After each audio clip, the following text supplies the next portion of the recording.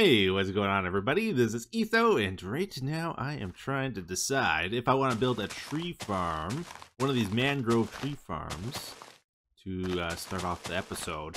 Now, well, I know I want to, actually. I don't know how to build one, I guess I should say. Grow a couple of these trees and just see what happens. And they take quite a bit of bone meal. They do. Yeah, that's the other thing too. They kind of they make a big mess, don't they? It's like now I can't get over here too well, can I? And yeah, all these saplings got destroyed over here. All right, we ended up with something that looks like this. What do we do with this? This is like really wild. Yeah, these trees, they really branch out too, don't they? I don't think that's a problem though. It's just kind of annoying. There'll always be some wood left over, I think. I want to test this out again, except this time we're going to try growing them underwater and see if that protects the saplings from getting destroyed, like when the trees grow. Because the roots tend to destroy the propagules.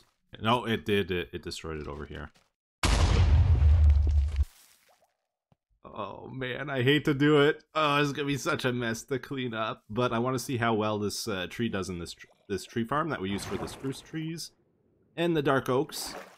So we're just gonna go for it, and hopefully it doesn't blow up, as we usually do. So there's gonna be some logs in the middle, it looks like. Okay, but basically we chop out a tunnel in the middle.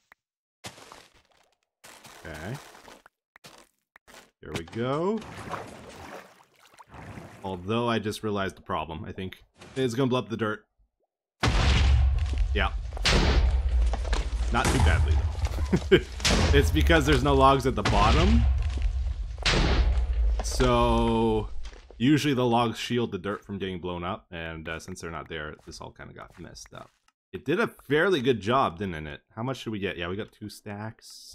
Basically, we're going to take this tree farm and build it again. Except the new one's going to be dedicated to the mangrove trees because it leaves a giant mess all around the sides, and then there's a ton of roots in the way. So if I ever go from growing mangrove trees to spruce trees or the dark oaks, all that junk's gonna be in the way, and I'm not gonna want to do it, right? So I either gotta do like giant batches of this stuff, or, you know, I think long term, I think it's best just to set up a second tree farm dedicated to the mangroves. So that's what we're gonna do. We're gonna build it right over here. And I have actually built this tree farm several times now, so I know I can build it in about an hour or so, maybe 2. Yeah, it took 3 hours, like I said. You know how it goes. You know, I never factor in resource gathering time, and then there's just a bunch of running around that needs to be done always. All right. Uh-oh. Yeah. Yeah, it doesn't really blow up the roots. Okay. So if we don't do all the TNT, then it doesn't really get much of the roots down here, and then the logs kind of sit up above. Maybe we got to use full TNT then. So usually as I plant these, I remove some of the roots, and maybe the trick is don't remove the roots, leave some covering the mud so it doesn't get blown up. Okay, let's see how it does this time. We're blowing up the bottom this time. No, it's still got the mud, really. We had that totally covered with roots. So the thing I'm kind of struggling with here is with these tree farms, they're somewhat programmable. Like you have 6 dispensers on the way up with TNT in.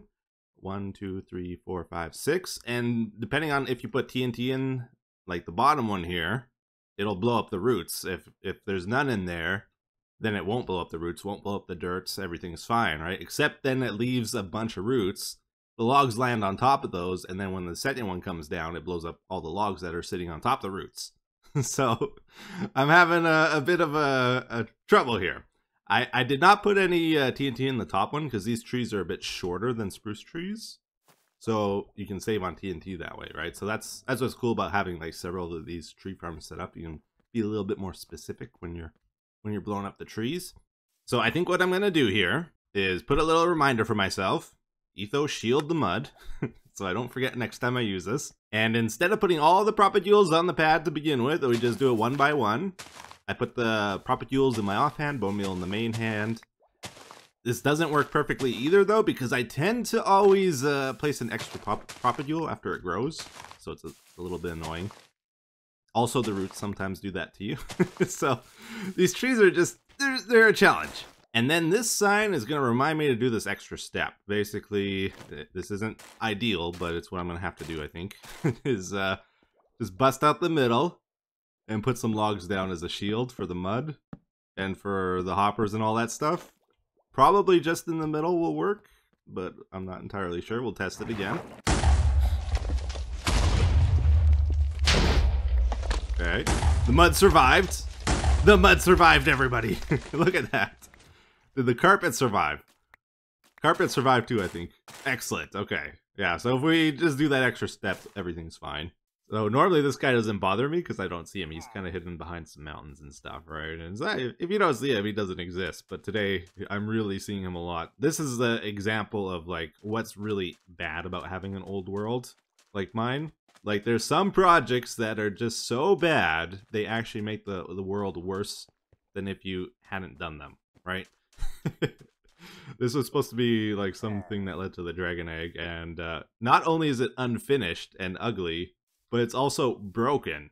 There's supposed to be a redstone gadget that works here. Alright, well, it was a bit of a hard call to know what to do with this thing. It's a bit goofy, right? I don't really want to tear it out either, though, because then you lose the history of the world if you do that. So it's like, well, it can't stay the way it is either. So I just gave it a quick little update here. Don't really want to spend a lot of time on it. But we got a couple cool new features. For example, we got sensor over here, a skulk sensor, so it detects whenever we're moving nearby, and then it activates a shrieker to give it that ominous sound, right? Like the dragon screeching at you. And then these heads also start biting, chomping down at you. And the fade lighting is working now, so it fades in and out kind of randomly. Let's head into the nether here for a little bit. So this week I spent a bit of time working on a new nether tunnel. I went and gathered a whole bunch of ice for it, and then traded in whatever gold we had to the piglins for some blackstone, and got to work building the new tunnel. Let's go take a look. So it's down this way. This is the path that has our dual blaze farm with our skeleton farm, goon farm, gas blaster. I guess I gotta add a new thing. It also goes out to the swamp now that we found last episode. The mangrove swamp. So just over there's the blaze farm.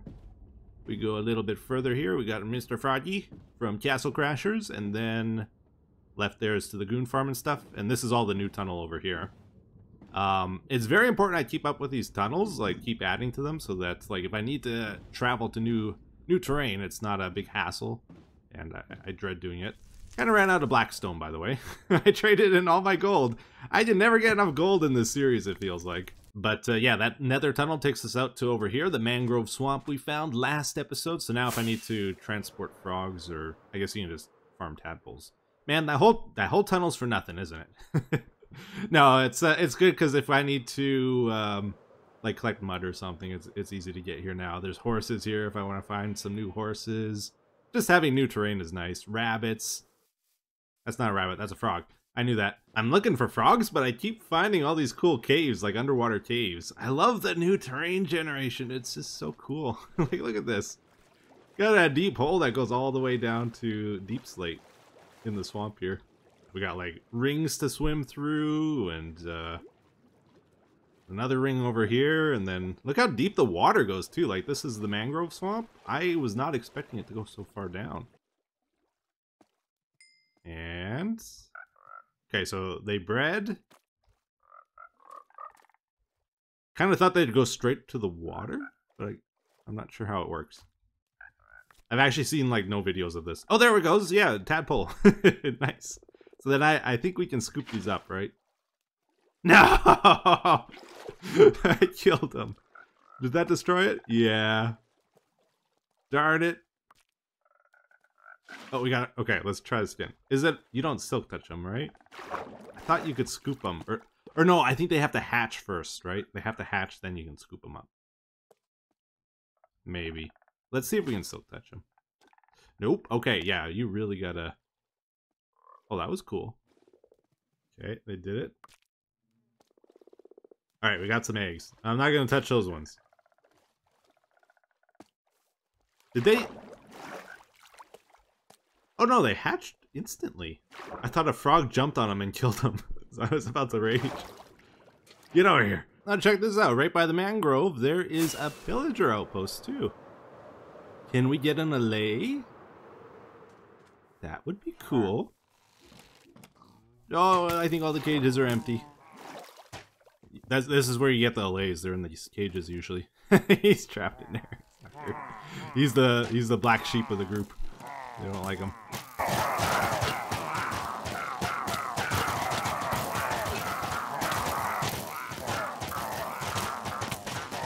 Oh yeah, by the way, I came across a really weird bug when I was building the tunnel here. I was like chiseling away the netherrack, and a baby piglin came and stole it from me. Somehow he picked up the netherrack and then went crazy.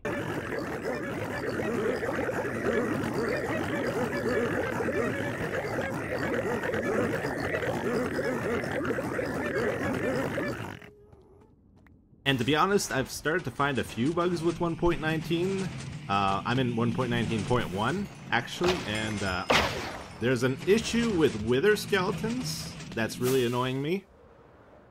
I'm hoping it's a bug and not a change, but normally I have lava flowing down to turn the farm on and off, and you can see they're still spawning even though the light levels should be high enough to prevent them from spawning on those pads. So yeah, that kind of stinks. And I came across another problem here with our squid farm, which was a bit unexpected. So, like, Mojang makes a lot of little secret changes behind the scenes that you never really hear about or know about. And one of them is, like, the minecarts don't pick up the squid anymore when they fall on their heads like they used to. Don't know when that changed, but I just noticed it the other day. So this farm needs to be redone. But anyways, we ended up getting a few tadpoles to grow into frogs here. And I found out a couple tricks. I've been experimenting with the frog mechanics a bit. This is like a combo trick I want to show you. So it is, first of all, possible to grow tadpoles in the nether.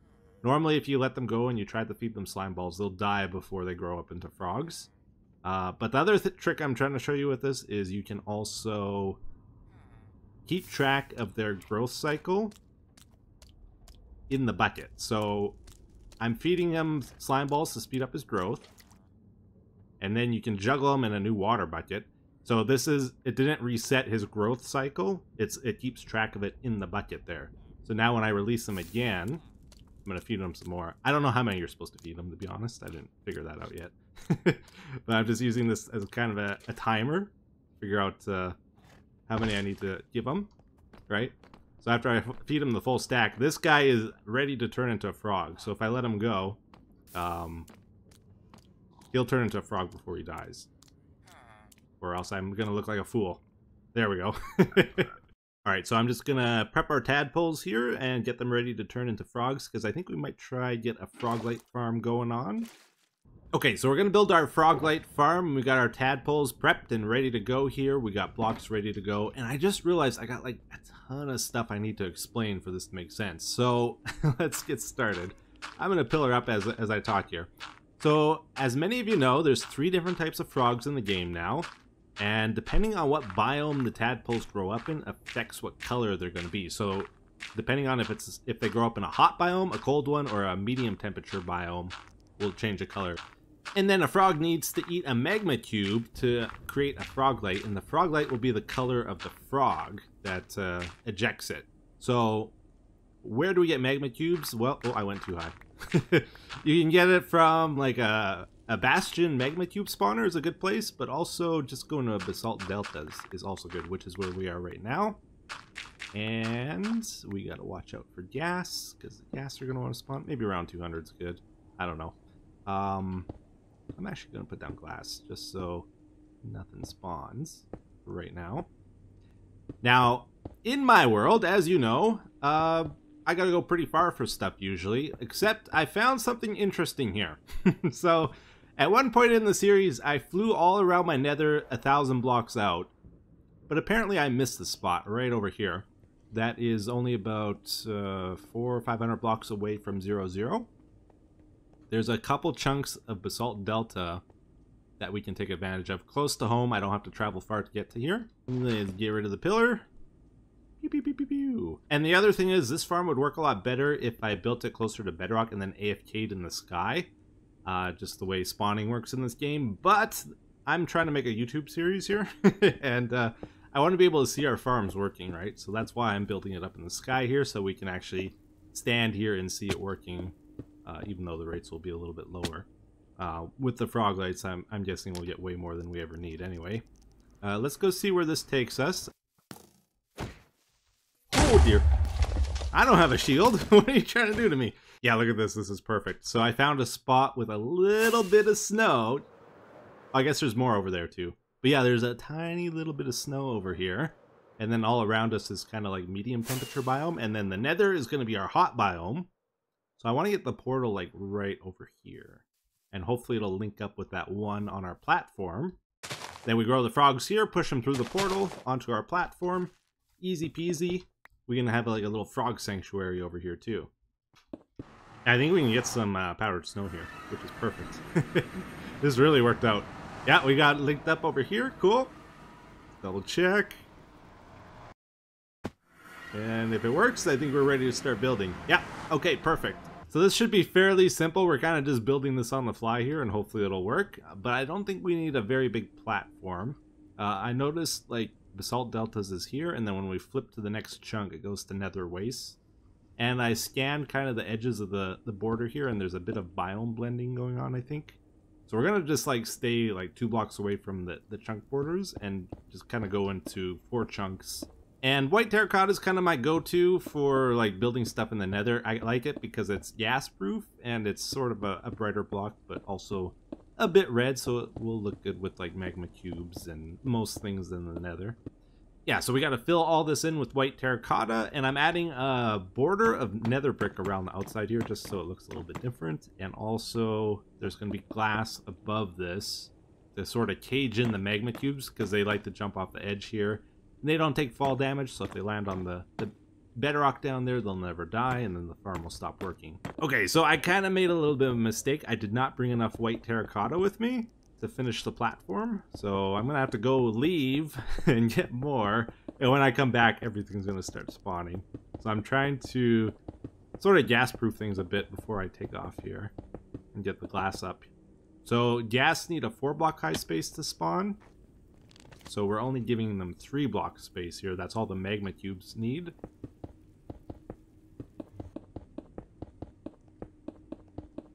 Excellent. All right, check it out. We got the platform all built and caged in, and the magma cubes are spawning pretty good when we're far away from it. I built a little observatory platform behind me there. Now we're ready to move on to the next stages here. So we're in the Basalt Deltas, and the only thing that can spawn here, I believe, is gas and magma cubes. We don't give them enough space on the platform there to spawn gas, and nothing spawns on top of glass, so all we're getting is magma cubes, which is great. Next step here might be to introduce the frogs. Now, I hate to say it, but we probably don't have enough time to finish this whole thing today. I'm already at my limits here. So let's just double check this works, that we can get the proper frogs here. And then off camera, between next episode, I'll breed up a bunch of frogs and get them introduced into there. Add all the powdered snow, probably a collection system. Okay, so that's an orange frog. Very good. So that's the medium temperature biomes. This is a cold biome over here, so I believe he's the green one, right? Get that guy over there. I've already fed these guys slime balls, so that's why they're converting. You need a little nudge? There you go. We got him. We got him. Okay, there we go. So this is cool. We got like all 3 biomes together here. We get all the frogs. It's dangerous for me in here. Oh, it's already starting to happen. But basically, we'll add a bunch of frogs. 3 is not going to be enough for this whole farm, obviously. I got to get, like, probably 50 or something. Let's just double check the white frog works. Please don't die. There we go. And he should start eating the slimes. There we go. We're getting the Froglights. Cool, cool. I'm going to block this off so they can't go back in. This is actually very dangerous here. I'm getting a little bit cornered. I like this spot over here. So the other thing we gotta do is put down powdered snow. So every 2 blocks, we basically need some powdered snow to kill the slimes. They do not like this stuff.